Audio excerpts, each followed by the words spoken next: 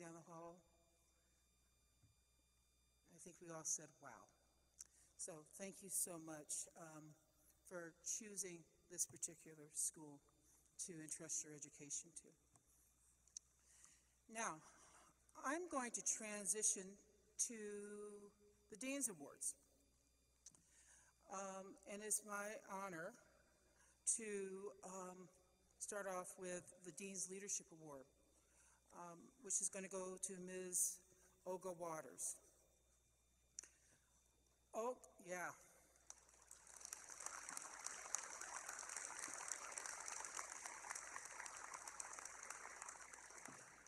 Now, Olga joined the CUNY School of Medicine faculty in 2016 and is Associate Program Director of the PA program. She provides directions, operational oversight, fiscal management, as well as the long-term goals planning for the program. Before joining CUNY Medicine, she was a teacher, and she was also practiced in the specialties of OB-GYN, pediatrics, and emergency medicine from 2007 to 2014. She is a her consummate commitment to the underserved was also developed by going to underdeveloped countries. Today, Olga, her award is going to be accepted by Tanya Torres. Ms. Waters can't be here with us today due to health issues, but I also want you to remember that Olga, when we had to have someone step up and provide leadership for this PA program on an interim basis, she did that. And she kept it afloat, she kept us moving forward, and we're deeply thankful. We're going to roll.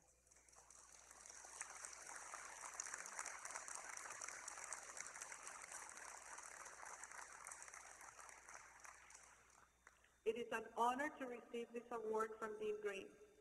First, I must recognize the role my late husband played in this award, as I would not be the professional I am today without his love and support. It is with a full sense of purpose that I work alongside the Dean, our Medical Director, the faculty and staff of the CUNY School of Medicine PA program, as well as the medical school, adjuncts, and preceptors. It is a privilege to work alongside this amazing group of people towards the goal of making this historic PA program a program of excellence. The collective effort and contributions by so many different individuals makes this award possible and is a recognition of each of you as well. As PAs, we are all leaders and healers, as our Dean likes to say, and I humbly receive this award and pledge to continue to work hard for our school, our students, our profession, and our patients. Thank you.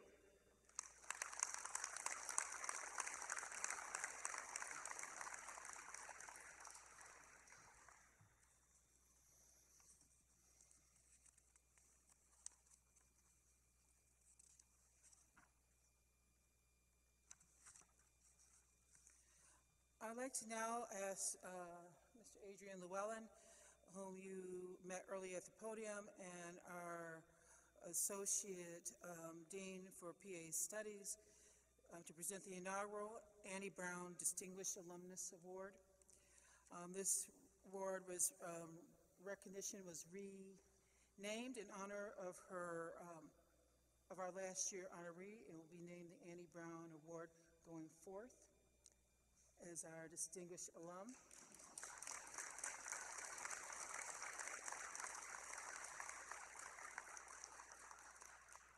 Ms. Brown, can you stand up? As you mentioned, she was a member of the very first class to graduate from our program in 1973. The Physician Assistant Studies program, as you know, came out of the military. It's only a few years old. So she is both a pioneer in the profession, and I believe probably the first black woman. The picture of her with the three black men, it looks like Miss Annie Brown, Gladys Knight, and the Pips. And it does. And we're just really honored to have you here every year watching over us. Adrian?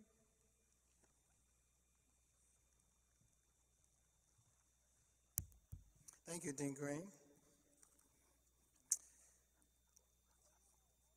I am pleased to present this first ever Annie Brown Class of 1973 Distinguished Alumnus Award to Dr. Gloria Mabry. She is a clinical coordinator and distinguished medical lecturer for the Physician Assistant Program. Dr. Mabry manages all aspects of the clinical year and serves as an advisor, mentor, advocate for the students, starting within their first year and continuing until graduation. She works tirelessly through weekdays and weekends to ensure students receive the best clinical experience possible. And I mention weekends because students will reach out when they can, which is often on the weekend. And of course, Dr. Mabry always responds. She engages students to continue, study hard, push themselves, use all the possible resources, and to ultimately pass the national licensing boards. Dr. Mabry's unwavering dedication, her professionalism, and commitment to the training of the next generation of physician assistants speaks volumes about the caliber of our graduates that this historical program produces. Dr. Mabry, you are an inspiration to us all. Please join me.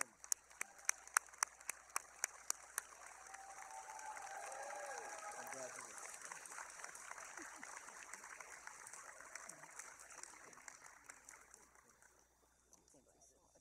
Dr. Mabry? I feel like I just got a star on the Hollywood Walk of Fame. But thank you for bestowing me with such an honor and this special award. PA Annie Brown is who every PA should strive to emulate. In my 38 years as a PA, I am fortunate to have learned so much about work ethic, dedication, and commitment to the communities that we serve. The landscape of Harlem has changed, but the sacrifice and desire to educate and train healthcare providers has remained steady. Thank you, family, friends, colleagues, students, for your support. Whether known as the Harlem PA Program, the Sophie Davis School of Biomedical Education, and now the CUNY School of Medicine, here's to another 50 years and beyond. Thank you.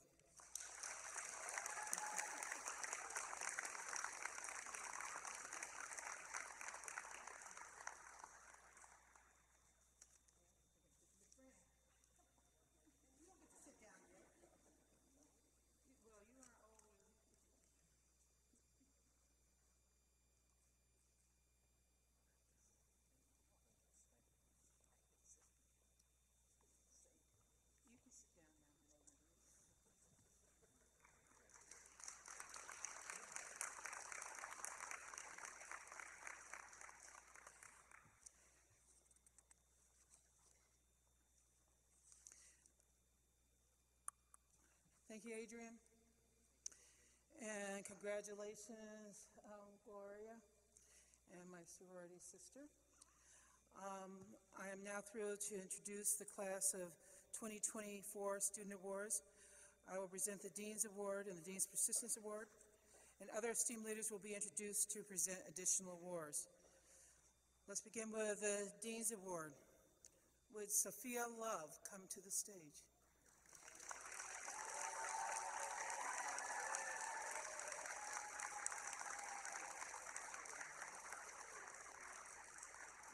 The Dean's Award is given in recognition of a student's extraordinary accomplishments during their graduate education. Someone who demonstrated scholarly aptitude, pride, resilience, and an unwavering dedication to the mission of the school of eliminating health and healthcare disparities in our time. Sophia, Thank you for all of your hard work and inspiring us all.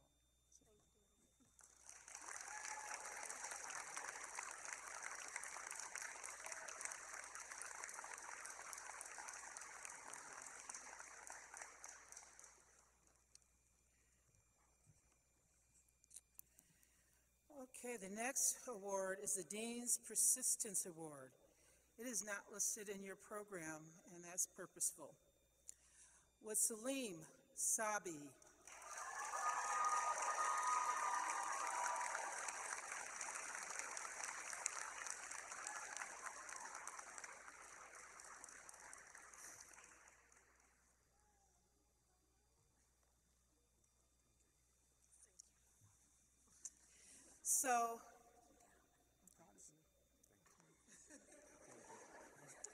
So one of the things that I take the prerogative of doing is, as we look at the graduates, I get a look at the entire class, and I get to reflect on each student in the class, and I give a special award for those people who persevere over the odds and who is inspiration to the rest of their class, as well as to me. Thanks.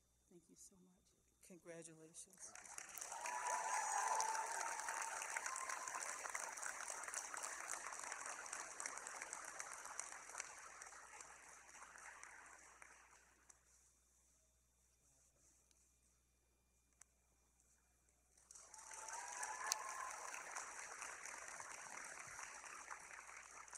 I'd like to ask Adrienne Llewellyn to come to this podium to confer the Director's Award.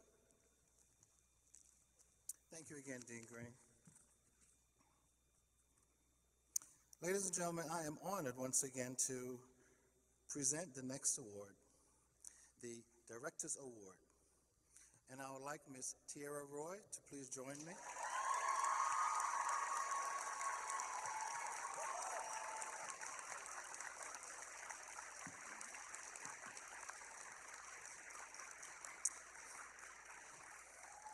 This award is in recognition of a student's extraordinary accomplishments during their PA education.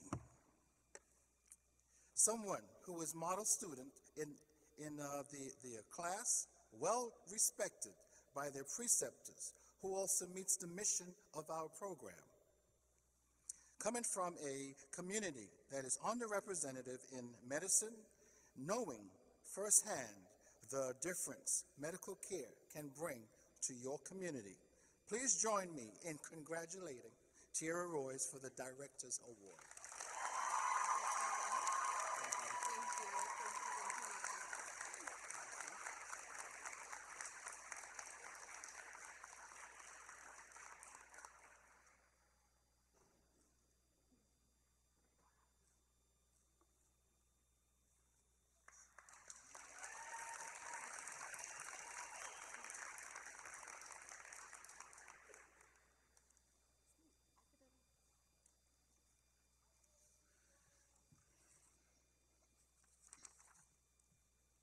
Thank you, Adrienne, Tierra. Congratulations. I'd like to ask Tanya Torres to come to the stage. She is our clinical coordinator for the PA program. She's going to confer the didactic award.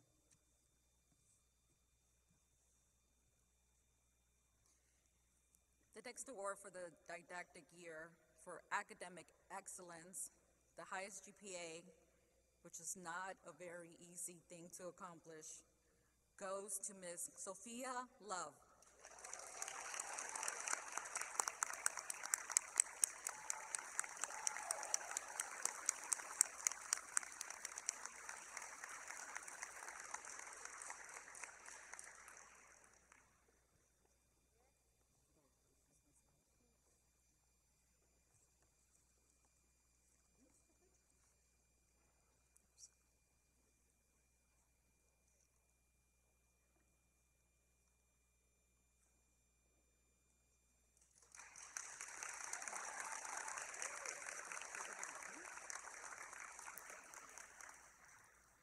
It is my pleasure now to ask Jessie Soar to the podium.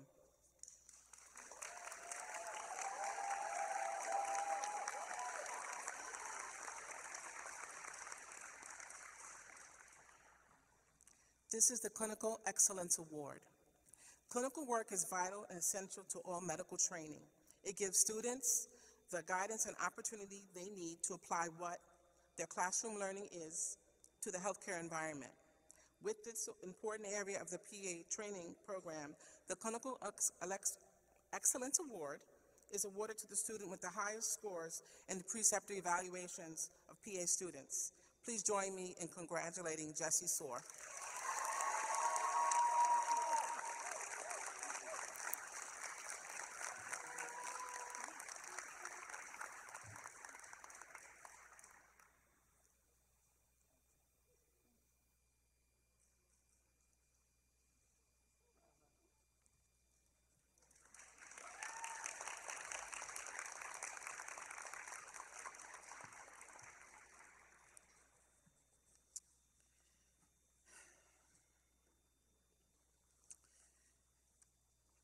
And Emily Green is actually going to present the scientific research and writing certificates.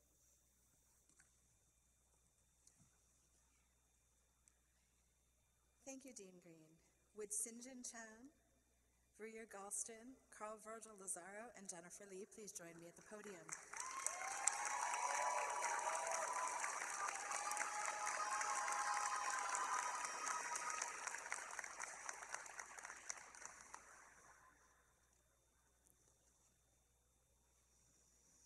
Scientific research is integral to the PA medical education program. Scientific understanding and the ability to express and translate scientific phenomena are crucial skills for every medical professional and at all stages of your careers. The scientific research and writing certificates are given based on merit and are awarded to the best group presentations during the Research Methods Capstone Project. It is our honor to recognize each of you for the outstanding accomplishment.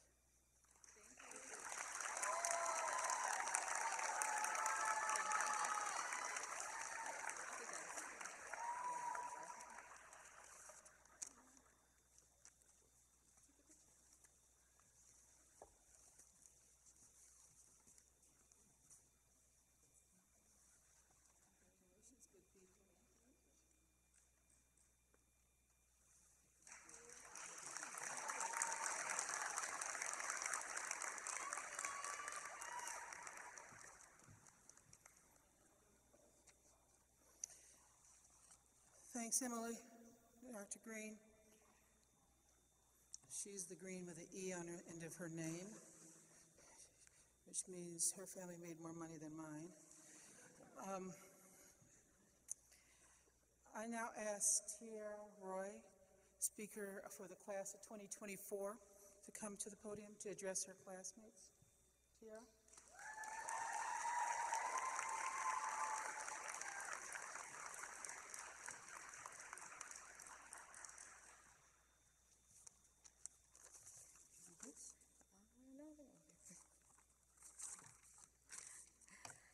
All right, here we go. Good afternoon, family and friends, esteemed faculty and guests, Dr. Johnson, TA Brown, Dean Llewellyn, and Dean Green, and of course, my fellow graduates. My name is Tiara Roy, PA. The C is pending. And I am so honored and humbled to stand here today and speak to you all on behalf of my graduating class. So as I look out to all of my beautiful cohort members, all dolled up out of their scrubs with 8+ hours of sleep, I have one question for you guys. Are you guys doing okay? Are you like still alive and standing? Because I feel like I just went through battle. But this was not a battle we fought alone. We are standing here today because of our incredible and supportive faculty. We came in here as bright-eyed students who were so eager and excited, thinking that the hardest hurdle was getting into PA school. But we had no idea what was coming our way. There's no better feeling than when you hit that 3 a.m. mark in your all-nighter, you're looking at the hundreds of slides you have left to review, and you get the rush of emails from Dr. J with all the motivational quotes and poems. Yeah. It fills us with so much hope and appreciation when we see that. And a little bit of concern, because I know why we're up at this time, but Dr. J, you need to get some sleep. I mean, during a time when exam scores were the biggest worry in our lives, Dr. Wang would give us the much needed reality check that it doesn't matter if it's on the exam or not, you need to know it or your patient will die. So, to our powerhouse clinical team coordinators, thank you for helping us navigate the roller coaster that is rotations and for making sure we had somewhere to be every 5 weeks.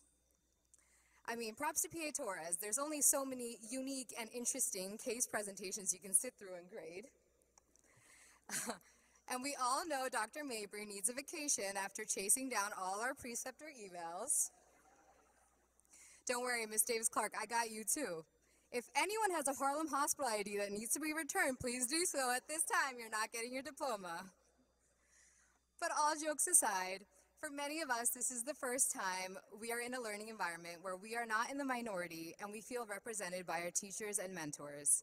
To learn from professors who look like us, who come from the same cultures as us, and similar walks of life is truly empowering. And most importantly, to learn from providers who are out serving communities we belong to is a gift that we are forever grateful to this program for. That's the beauty of the CUNY School of Medicine.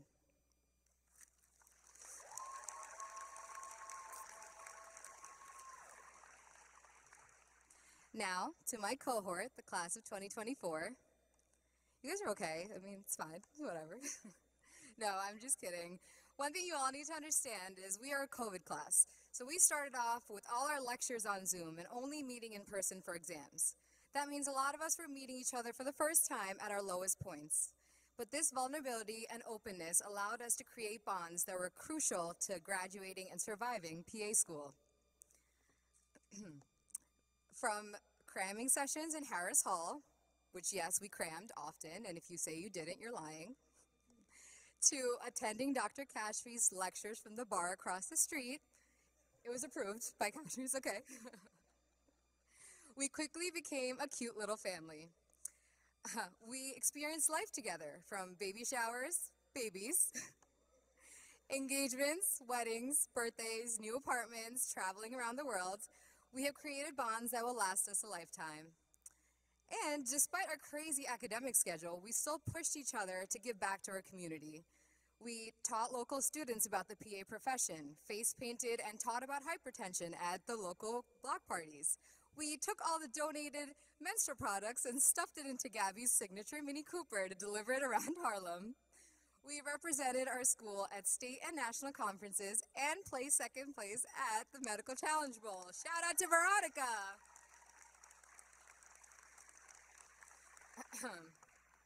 Through you all, I learned the definition of unity in diversity. So that being said, we have a few words of advice for the class of 26 and 25. Don't worry, farm will be over soon. For rotations, OB-GYN, gowns and shoe covers, very important. Internal medicine, get ready for 6-hour rounds on like electrolytes maybe, I don't know. For ED, the nurses and Dr. Trowers are your best friends. And lastly, enjoy this time as a student. Take in every learning opportunity because now's the time to make mistakes and grow from it. Help and uplift each other. The competition ended when you got into school. These are your future colleagues. You worked your whole life for this, so savor every moment before time flies. Soon you also will feel very nostalgic about drawing out the brachial plexus with your study group. Remember, you're not doing this just for the grades or for yourself, but for your future patients, so do them justice. And now some tips for my graduating class. The role of a PA is one of profound responsibility.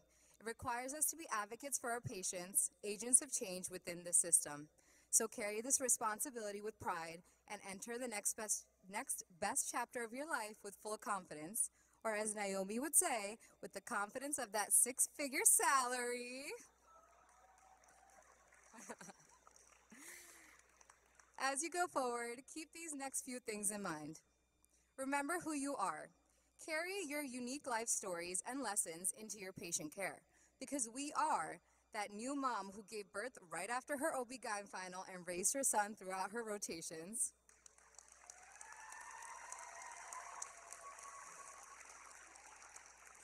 We are the sibling who coached her sister through labor and delivery and came to campus within hours for boards review.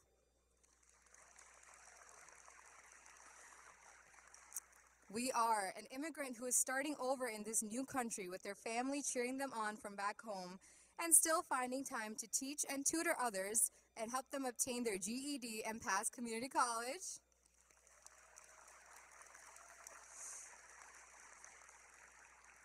We are, and always will be, that 12-year-old child who went to all the doctor's appointments as the medical advocate for our parents who don't speak English and continue to do so to this day. We are DACA recipients who work so hard to pave our way in this country and are working towards a career in servitude to give back to this amazing country.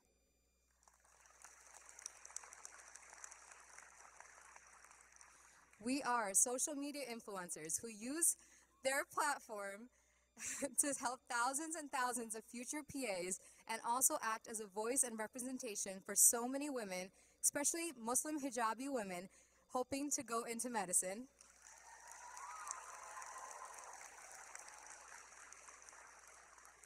Remember where you came from. I'm fully stealing from a TikTok trend here, but we stand here today because the world did not end when we failed that first orgo test, or got that first PA school rejection letter, or changed our career paths entirely. Your failures make you human, and your stories, you should wear them with pride. Remember to be happy. While PA has been our life for so long now, it is not everything. Maintain the relationships that got you here. Keep doing the activities that make you healthy and happy. Travel, and if you ever feel like you're drowning, reach out for help. And most importantly, remember to stay humble. We are in this profession to serve patients and to help others. We work for our patients. All our actions should carry our patients' safety and well-being as the top priority, not our bosses, not our ego, or our pride. That being said, continue to learn. You guys are looking at a very accomplished and amazing group of individuals who know very little about a lot of things.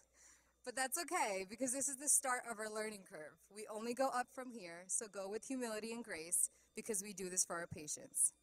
I hope you all go into fields of medicine you're passionate and excited about.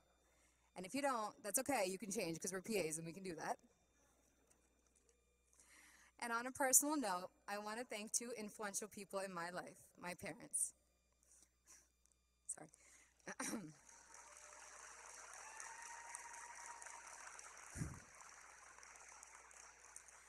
They immigrated here with nothing, but have given me the world. They sacrificed so many of their hopes and dreams to ensure success for me and my sisters. Being their firstborn, navigating the American school system was a learning experience for us all, but they never made me feel limited and always taught me to dream big. And to the most important people in my life, my sisters, thank you for reminding me of my strengths and weaknesses and why I embarked on this journey. Thank you for always pulling me up when I thought I was drowning. I stand today because you guys are my strength. You taught me unconditional love, and thank you both for being the light at the end of my tunnel.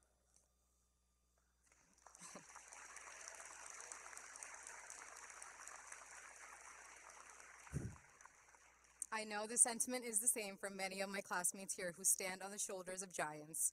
We owe this cap and gown, our stoles, and this diploma to you all. So at this time, again, I would like our family and friends to please take a stand. All our parents, please take a stand. So we can give you all a round of applause and acknowledge you for your hard work that got us here.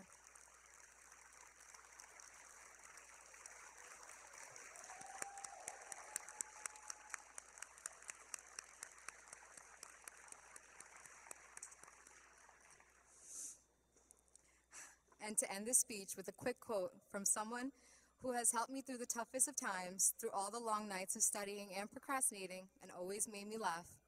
In the words of Michael Scott from The Office, may your hats fly as high as your dreams. Congratulations, class of 24, go save some lives.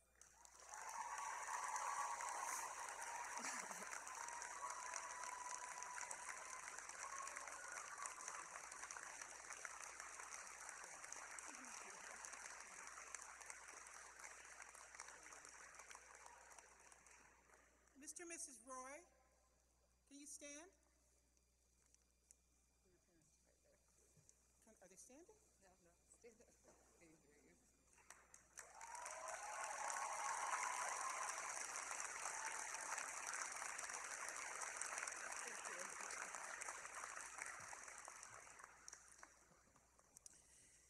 Okay, wonderful. Nicely done. Next, I would like to bring the class representative, Shari Mahmood. And she's going to bestow the class of 2024 faculty awards.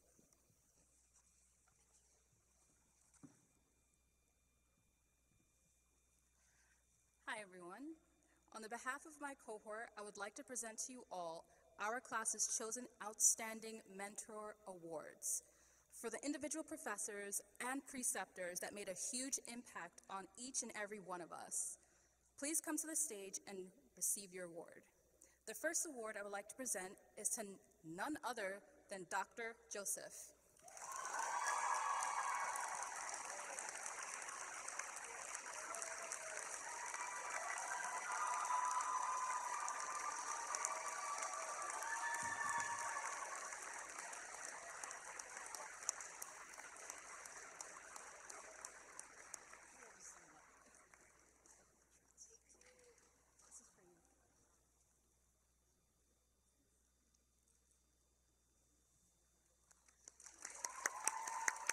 We love you, Dr. J.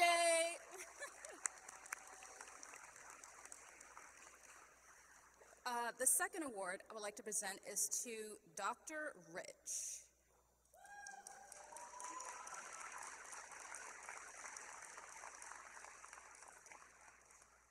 Who I believe is unfortunately not here with us today. Our third award I would like to present is to Dr. Trowers.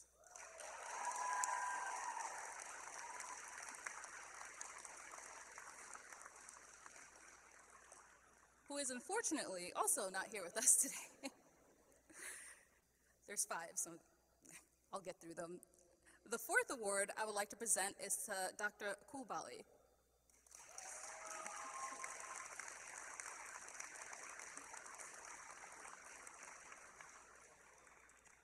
Who also is unfortunately not here with us today. And last but not least, the fifth award I would like to present is to Ms. Davis Clark.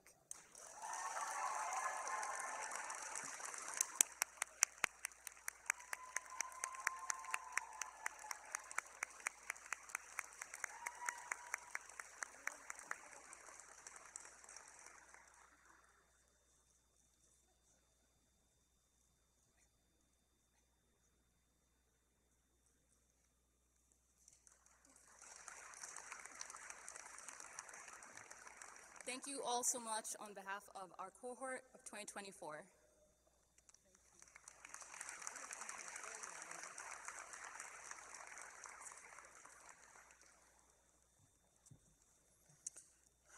Thank you and congratulations to all those who do an extraordinary job of teaching and precepting day in and day out, teaching people whether they want to learn or not. How about that?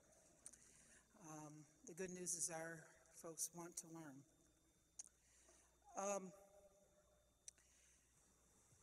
I'm pleased to introduce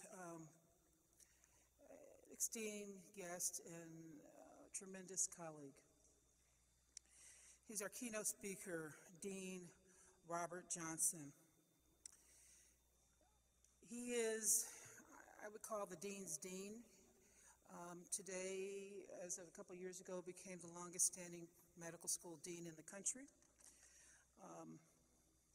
Pretty amazing when you consider Dean Johnson, when you started, there were no other deans of color, African American when you started, right? Maybe, maybe not. Okay. But he stood the test of time.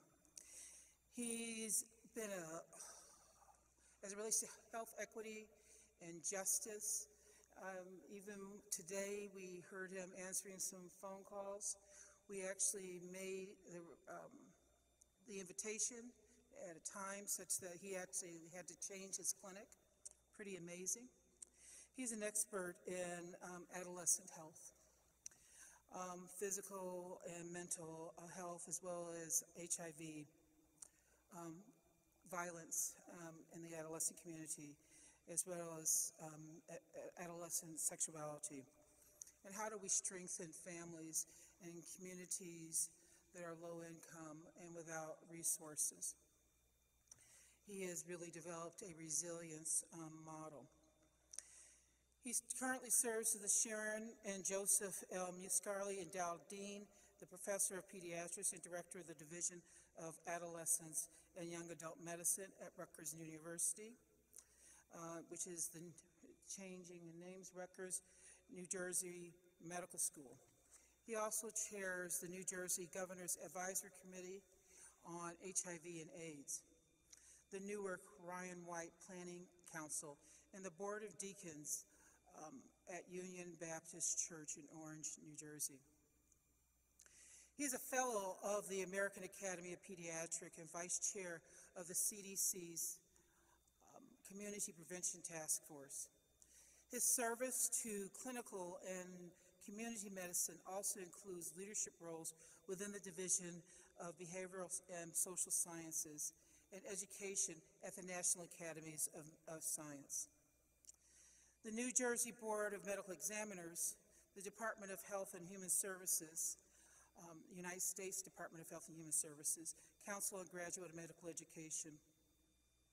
He's also a board member of the National Council of the National Institute of Mental Health, National Institute of Health and AIDS Research, and the list is on and on.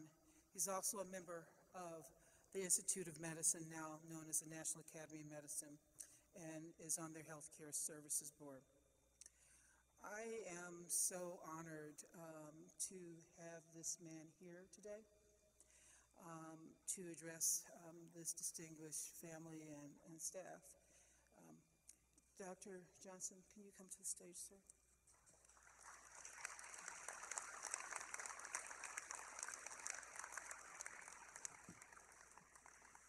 Good afternoon. And I want to thank Dean Green and the president of this university, the provost, administration, all of you for inviting me to make a few comments. But before I do that, I want to congratulate all the graduates, all the award winners, and also to thank all the parents and loved ones, because it is because of them that you, the graduates of this program, are here today. Now, since I've been around for so long, I've been in academic medicine for 50 years, a dean for close to now 25 years, and I've had a lot of opportunity to be involved in lots of things. You heard the list from the CDC, the NIH, the National Academy of Science. I've been involved in the regulation of healthcare, development of discoveries, and involved with many, many of the problems that we have in this country. I've been involved in developing policy both in this state as well as in New Jersey, as well as on the federal level. So there's lots of stuff I've been involved in. And so it's not unusual for me to be rolled out and asked to pontificate about some of the big issues that we face today, especially big issues that may be faced by graduating classes. You're going to start your careers tomorrow, and you're going to face many of these things. But then when I step back and think about it, I think about all the graduation speeches I've heard. Now, you know, I've been in academic medicine for a long time, so I've sat through hundreds of graduation speeches, and the only ones I remember are the ones that I gave. And so, in thinking about it, I said, well, what's the most important thing I can talk to you about? And the most important thing I can talk to you about is you. Because your ability to face the big problems you're going to face in your career, the big problems that we have in healthcare in this city, in this state, and nationally, is really dependent on you and what you have inside of yourself and what you can bring to these struggles. It's not going to be a result of great speeches that you give. nor will it even be the result of great treatises that you write. It will be what you do day to day. You heard Dr. Green refer to the fact that I still see patients. It's very unusual for a dean of a medical school to still see patients. I see patients 3 days a week. And today, even when I was talking to Dr. Green in her office, one of my patients called me and I had to talk to him about his low blood sugar.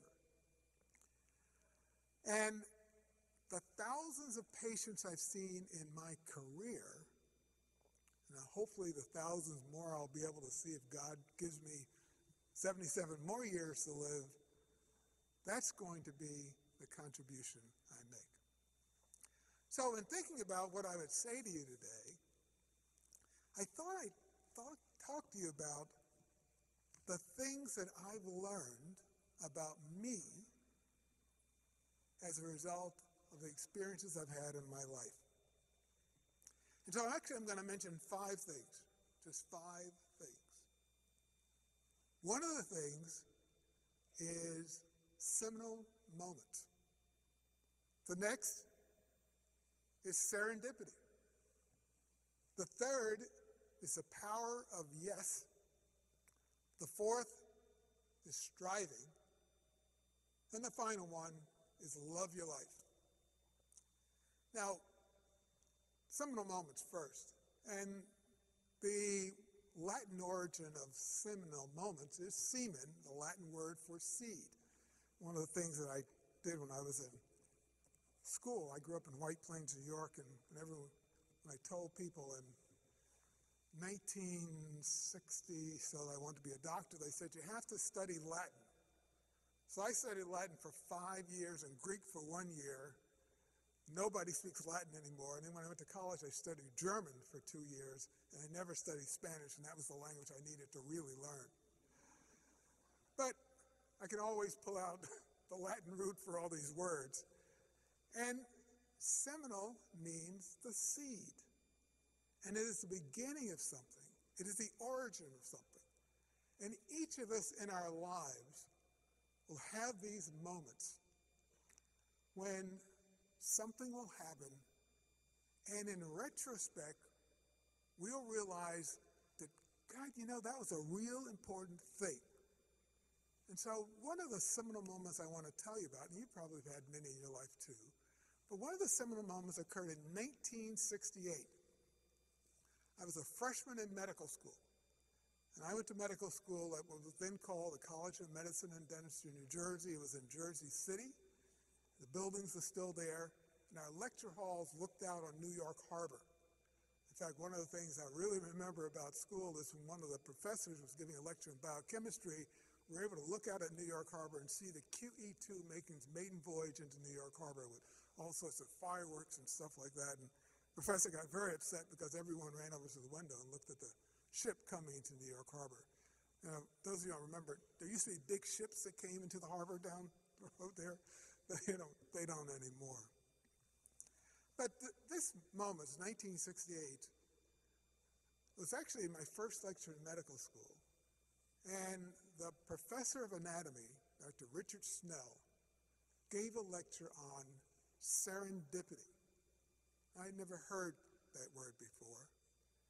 And he said that in your life, you will have many, many plans. And all you probably have plans. You have designs of what you're going to do tomorrow and what your career is going to look like. But there will be things that will happen that will cause you to look up and change your mind. And those serendipitous moments will challenge you. You could say, no, I'm afraid of all that. I have my plans already made, and I'm not going to take a chance that something else will present itself, and I may go in a different direction. As I look back on my 50 years, I can find many, many moments where I took a chance on the serendipitous events that occurred. I went to medical school to be an orthopedic surgeon and study surgery and be involved in sports medicine. But I ended up in adolescent medicine through a number of events that just sort of took me down the road. There were diseases that I saw, and I'll tell you about a few of them later, that were, again, serendipitous events. And so serendipity is something you always need to have your mind open to, and open to the fact that maybe the thing you decided you wanted to do is different than the plan for your life. Now, for me, it's God's plan, and I know that I will follow that route. But it may be some other event that takes you there. So that's serendipity. In order for serendipity to work, however, you have to respond to the power of yes. When I finished training in pediatrics, I went to NYU and I was a fellow in adolescent medicine at Bellevue. That was in the early 70s. While I was there, a group of us who were also at NYU, some people in the law school, the medical school, School of Social Work, got together and we decided that we wanted to do something for the youth in New York City. Now, back in those days, there were many young people who were homeless on the streets of New York, who hung around by the docks, and who got into a lot of trouble, got a lot of illnesses, and we felt that we wanted to do something for them. And so we came together and decided we'd develop a multi-service clinic for them. We called it The Door. The Door was first on 5th Avenue at 12th Street. It is now on Broome Street at 6th Avenue, and it's still there more than 50 years later. And I saw patients there from the middle 70s all the way up to the COVID pandemic. And it was a very important part of my life. One year, and this was in the 80s, a young man named Jamal came in to see me for care at the door. And he was very well built model. And he was very happy because he'd gotten his first big assignment, and that was to appear on the cover of Time magazine. And he bought in the magazine and says, here, and we use first names at the door, so here, Dr. Bob, look at this. I'm on the cover of Time magazine. It was just wonderful, and I felt very, very happy for him. He came back a month later, and Jamal, who was close to 200 pounds, was suddenly 120 pounds. And he told me that he had a fever, diarrhea, losing weight, and we couldn't figure out what was going wrong. So I was a very highly trained physician, and I figured I could figure this out and solve this problem. But I didn't. And in 2 weeks, Jamal was dead. None of us knew what was happening in New York City at that time. It was happening all over this city, in Newark, San Francisco, all over the country, and of course that was HIV infection. And so it was a challenge for me. I could step back and say, this doesn't fit into the knowledge I know about medicine, and I can't do anything about it, and I won't get involved. Or I could step up and say, yes, I will. I will take on the challenge of trying to figure out what this is and trying to figure out how to resolve it. And that's what I did. I became involved in HIV research. I became first involved in trying to figure out what it was. By that time, I was also a faculty member at New Jersey Medical School. We were joined with many, many other scientists around the country who looked into this, looked into developing new treatment programs, looked into developing ways of trying to figure out whether the disease was, how to find people who had it, looked into develop ways of getting treatments to people, finding individuals, developing health care systems to provide care for individuals with HIV. And in 25 years, we went from an illness that was a death sentence to an illness that's now a chronic illness that can be handled pretty well. But it was because of yes. Now, yes is risky. You could fail. You could step out there and step up and say something, and everyone laughs at you. I know that one of the things that happened to me with HIV, I proposed that we treat people as soon as we had the diagnosis, rather than waiting. There was a big debate over that. But I persisted, and that's how we do things today. When you fail, the only thing that's happened is you found out what doesn't work. And that's a very important piece of knowledge because it takes you to the next step. So never be afraid of failing. Always embrace yes in whatever it is you do, and don't be afraid to go forward. Now, number 4 on the list, striving. When I was a kid growing up in White Plains, one of the things that, like I said, I was in the church, so every summer, a group of us used to go to Richmond, Virginia, to Virginia Union University, and to the Loch Carey Baptist Youth Retreat.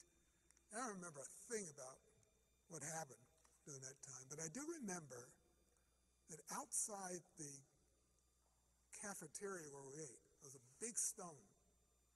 And on that stone, there was a carving that said, "Good, better, best, never let it rest until your good is better and your better best."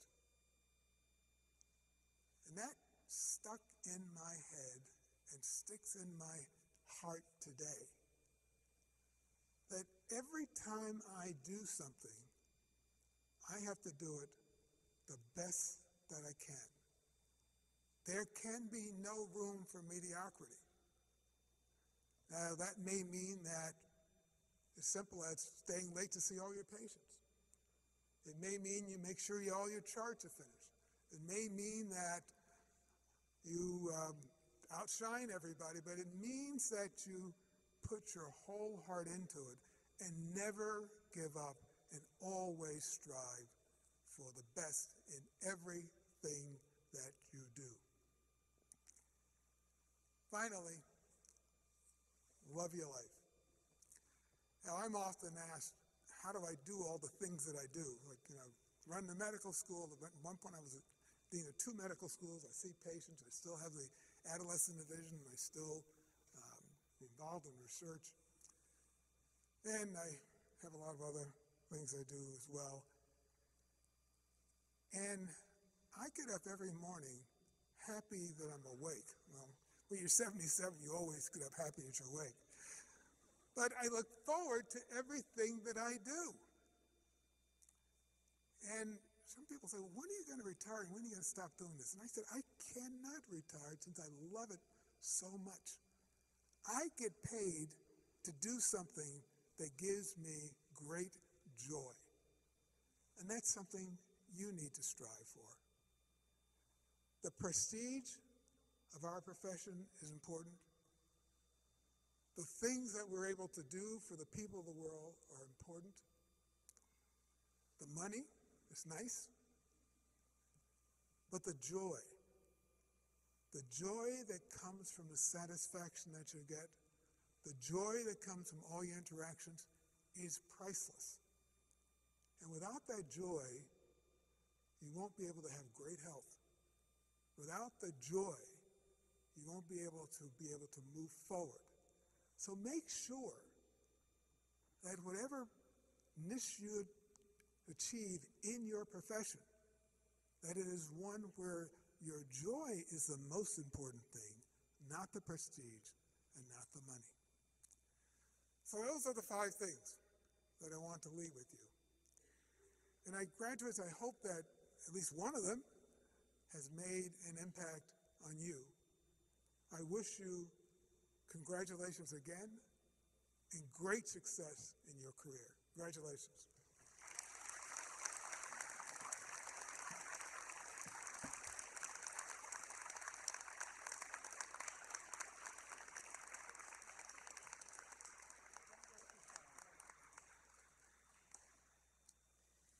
So, this amazing man,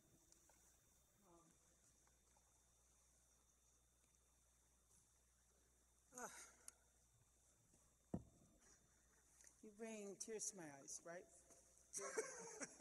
I hope you realize that you're watching a history maker. A small token of our appreciation and acknowledgement of your leadership. We give you the CUNY Dean's Social Mission Award. It is the highest award that we give, and so thank you so much. Thank you.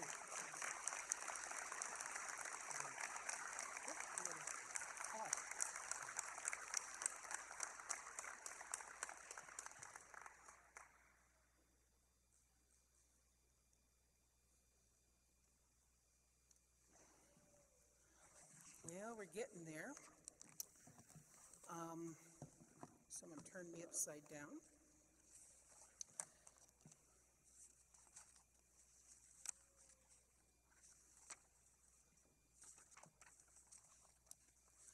So,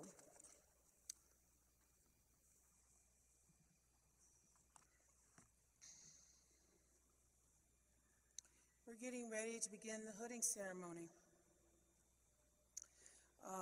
The hooding ceremony is a special recognition ceremony for graduate degree candidates. It marks a rite of passage into the graduates' careers as physician assistants. Hooders include members of our PA and medical school faculty, as well as two distinguished alumni who are medical professionals who will assist family members with their hoods. I remind you, family, this is an exciting time, but we'll have you stay behind the little banded off areas for safety. We are going to get lots and lots of pictures, and you can have as many of them as you want.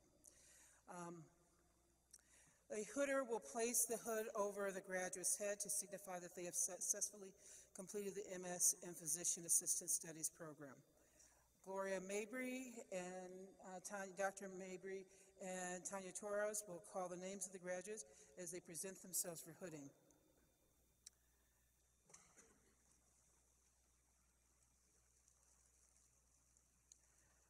Dr. Green, are the master's candidates ready to be presented for hooding?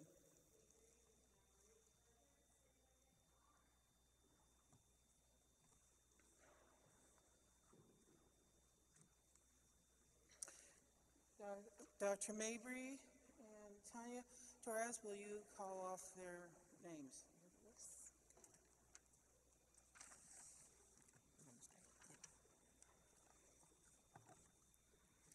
Yaritza Burgos.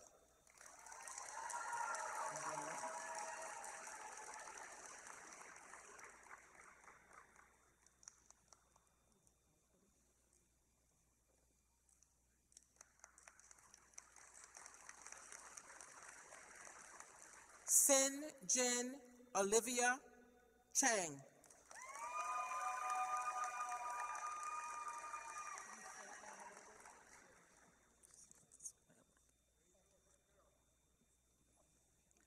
Cheyenne Klingscales.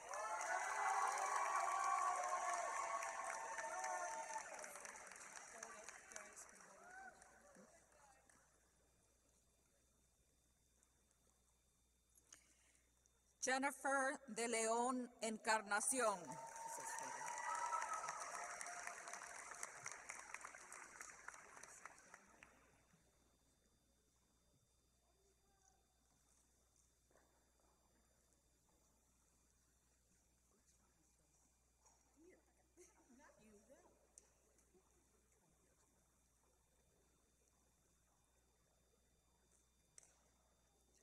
Tiffany Yip.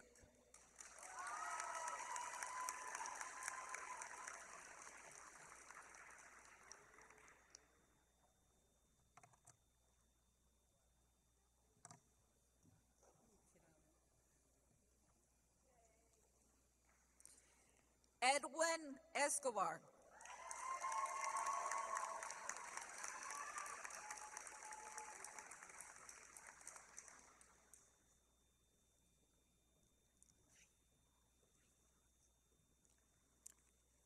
Rosa Espinales.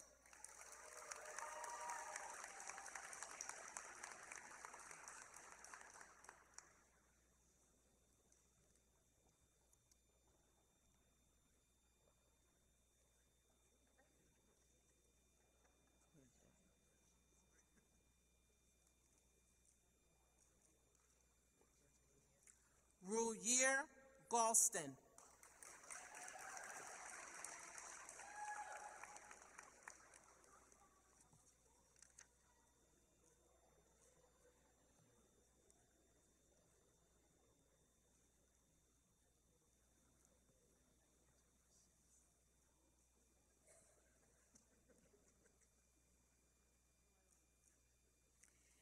Jennifer Gomez.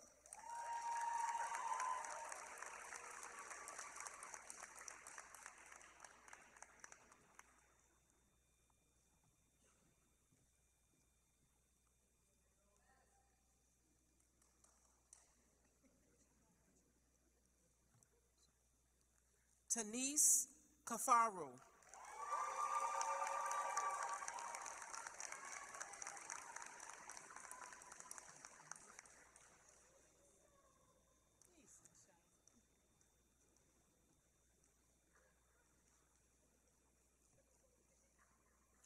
Dinara Kashimova.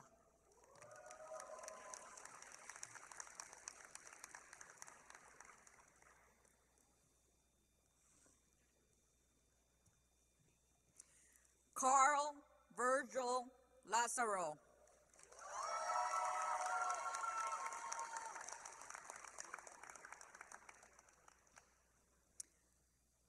Not with us today, but we are also honoring Ms. Jennifer Lee Kwok.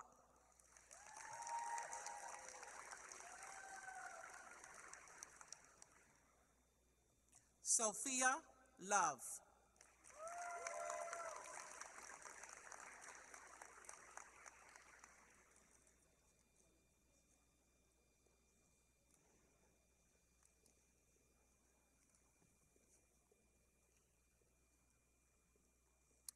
Also not with us today, but we are honoring Shelly Machado.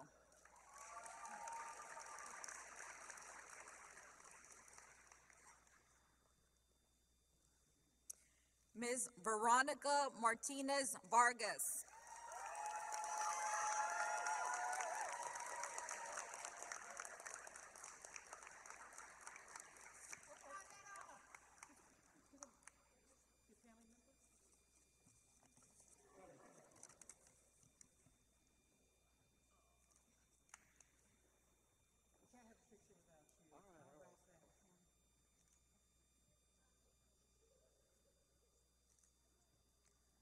Latifa Melville.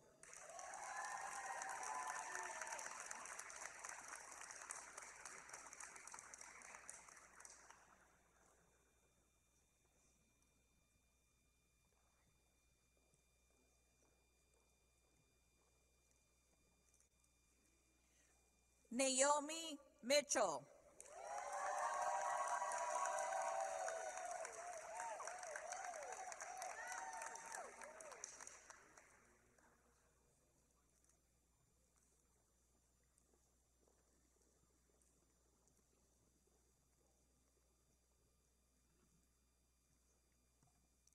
Shari Mohammed.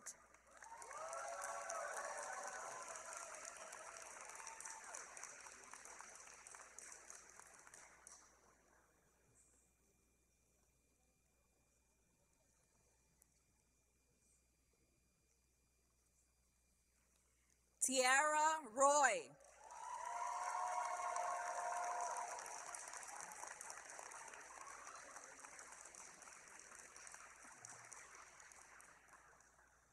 Not with us, but honoring Abe Na Sa.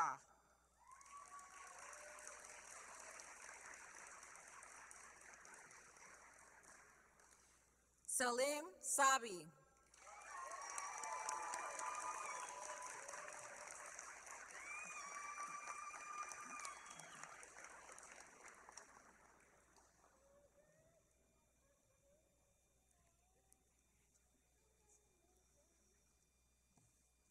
Jesse Soar.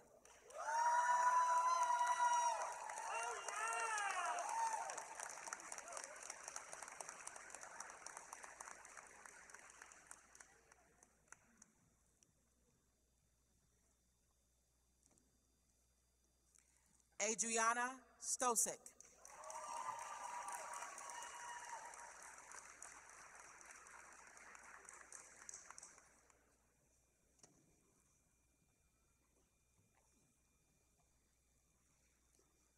Gabriela Susana.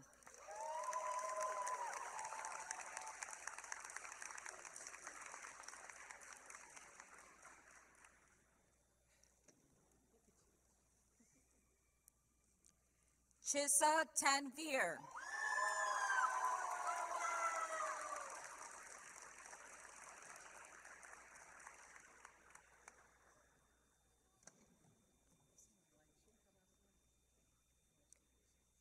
Valeria Torres Rivera.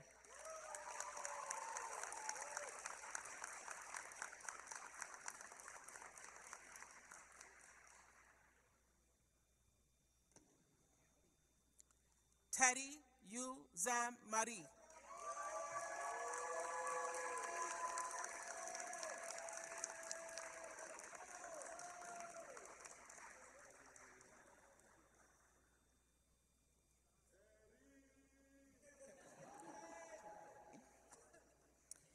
Mildred Bill.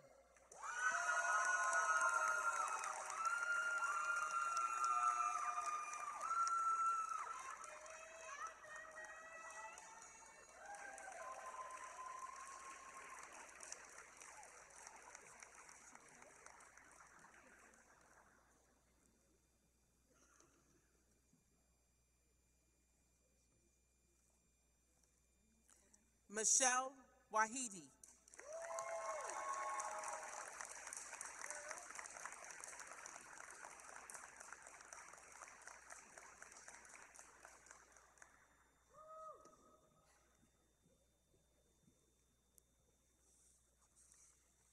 Gavin Wu.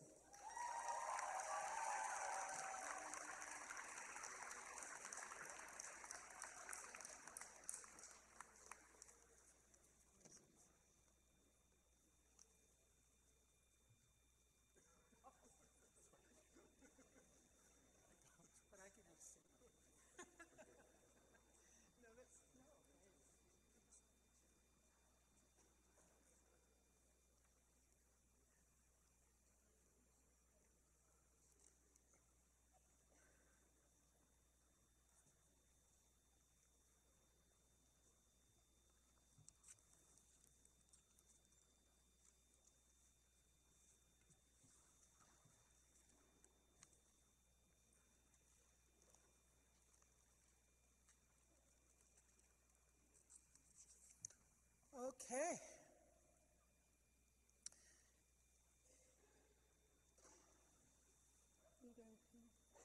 Oh, you got it, okay.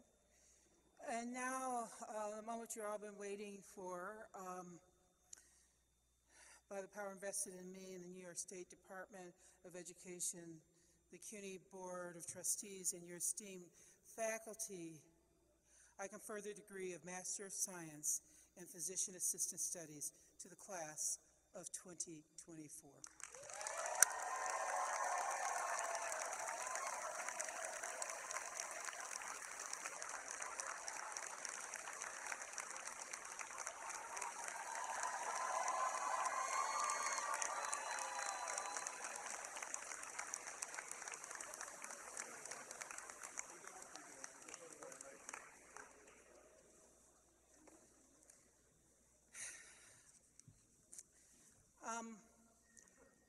Before we do the oath and the alumni greeting, I'd like for you to stand up, turn around, show your people that you're now a full physician assistant.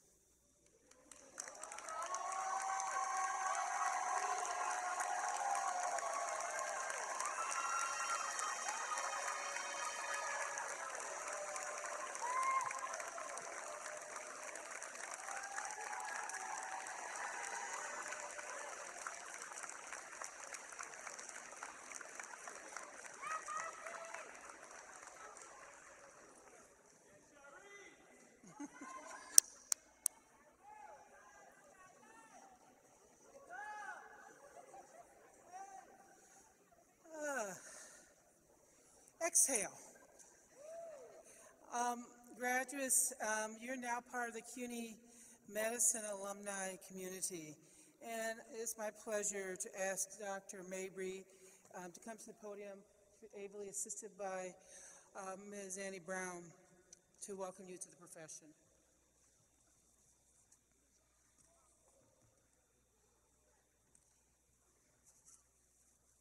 Congratulations. As an alumna of the CUNY School of Medicine, I am honored to welcome you to the ranks of more than 1,000 PA graduates who commit their compassion, expertise, and many talents to their patients, their communities, and to our school. I'm always here for you and hope you will keep in touch as your journey unfolds.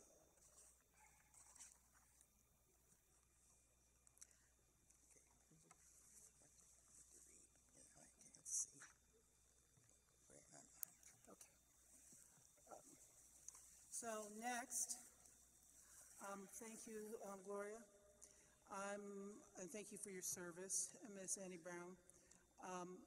I'm going to have you all stand for the physician assistant oath. Miss, you good here? You guys be, so we got Glass Knight and the Pips again. Okay, right here. All right, so ladies and gentlemen, we're going to, And any other person who wants to renew their oath as a health professional. we're going to follow the oath, and we're going to read it out loud. And this is a very serious oath because we take this 100% serious. Okay? Stand in the middle. Go ahead, read off. Okay. I pledge to perform. Read along with us, folks. Read along with us. I pledge to perform the following duties with honesty and dedication. I will hold as my primary responsibility the health, safety, welfare, and dignity of all human beings. I will uphold the tenets of patient autonomy, beneficence, non-malfeasance, and justice.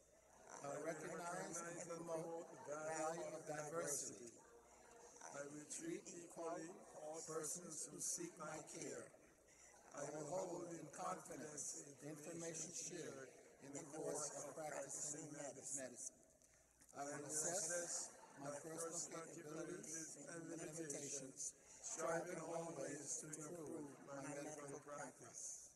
I will actively seek to expand my knowledge and skills and keep abreast of advances in medicine. I will work with other members of the healthcare team to provide compassionate and effective care of patients. I will use my knowledge and experience to contribute to an improved community. I will respect my professional relationship with the physician. I will respect these duties are pledged with sincerity and upon my honor. Thank you. Congratulations.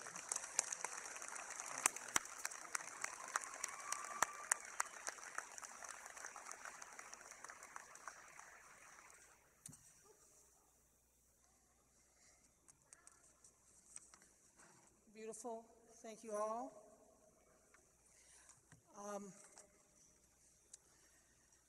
As we conclude this wonderful event,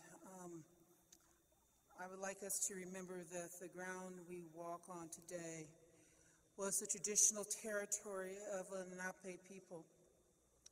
In that spirit, let us affirm the aspiration of the great Lenape chief, Tamand, that there be harmony between the indigenous people of this land and the descendants of the immigrants to this land, as long as the rivers and creeks flow and the sun, moon, and stars shine. These are words to remember and to live by today and every day. Good people, the 2024 Physician Assistant Commencement has come to an end. As we begin the recessional, I ask that all guests remain in your seats until the Dean's Platform Party, faculty, students, and alumni have left the hall. The graduates will then return with me for a class picture, and afterwards I hope you will join us at the back of the Great Hall for reception. Now, the big question is, how do we get out of here? What was that?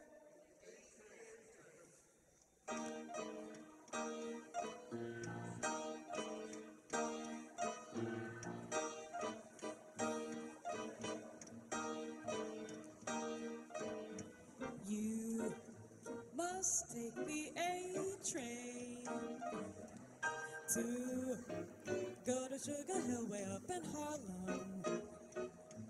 If you miss the A train, you find you missed the quickest way to Harlem. Hurry, get on now, it's coming. Listen to those rails are thrumming. All aboard, get on the A train. Soon you will be on Sugar Hill in Harlem. You must take the A train to go to Sugar Hill way up in Harlem. If you miss the A train, you find you missed the quickest way to Harlem. Listen to those rails. Hurry, get on now, it's coming. All aboard, get on the A train. Soon, you will be in Sugar Hill in Harlem.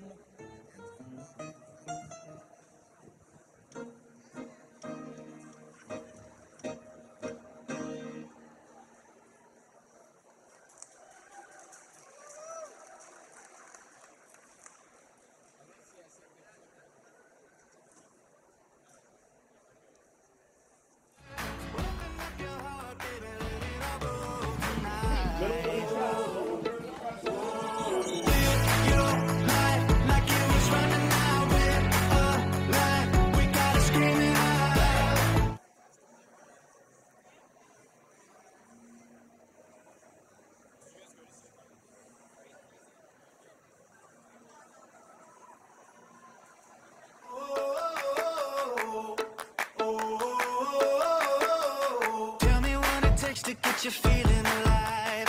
Tell me how to show you it's a beautiful life. I'll do anything to pull you into the light, 'cause everything will change when you open your eyes. Yeah. So don't you let the sunlight go by without you.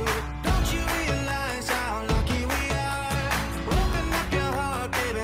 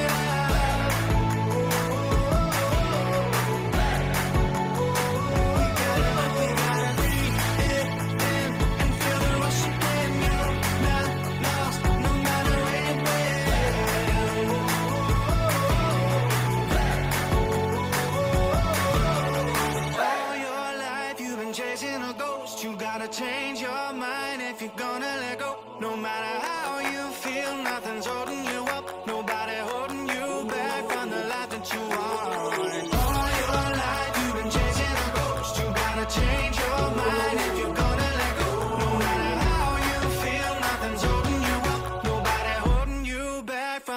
that you want.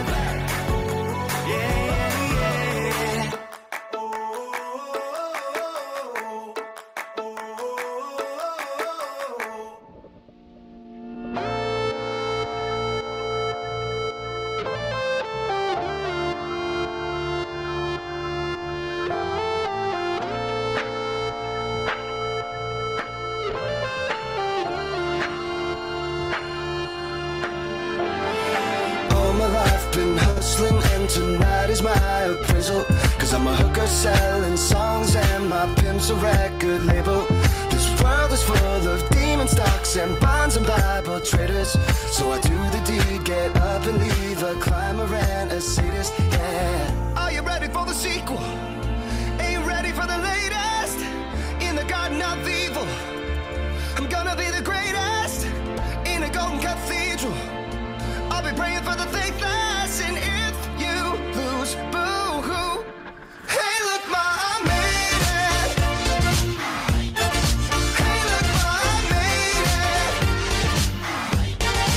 Everything's coming up aces, aces. If it's a dream, don't wake me, don't wake me. I said, hey, look, ma, I made it. Friends are happy for me, or they're honeysuckle phonies. Then they celebrate my medals, or they wanna take my trophies. Some are loyal soldiers, while these other thorns are rosy. And if you never know who you can trust, then trust me, you'll be lonely. Oh, are you ready for the sequel? Are you ready for the latest? In the garden of evil, I'm gonna be the greatest. In a golden cathedral, I'll be praying for the faithless. And if you lose, boo-hoo. Hey, look, ma, I made it. Hey, look, ma, I made it. Everything's coming up aces, aces.